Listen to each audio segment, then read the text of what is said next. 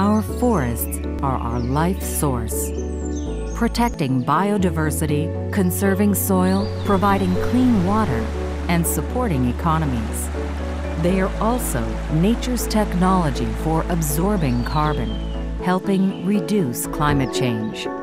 But in the last 25 years, the world has lost nearly 130 million hectares of forests, an area more than 3 times the size of California.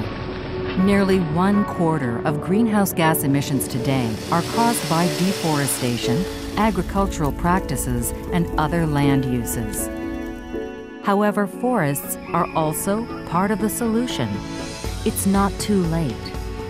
Halting and reversing deforestation could achieve up to 1/3 of greenhouse gas reduction by 2030. There is a clear path that will help strengthen rural economies while combating climate change. The U.S. is working with the public and private sector to make this happen and ensure business practices support forest conservation and sustainable land use. Many other countries have committed to reducing greenhouse gas emissions from deforestation. But real change also starts with you. Work with your local government on forest conservation efforts. Check labels to make sure products are sustainably produced or recycled.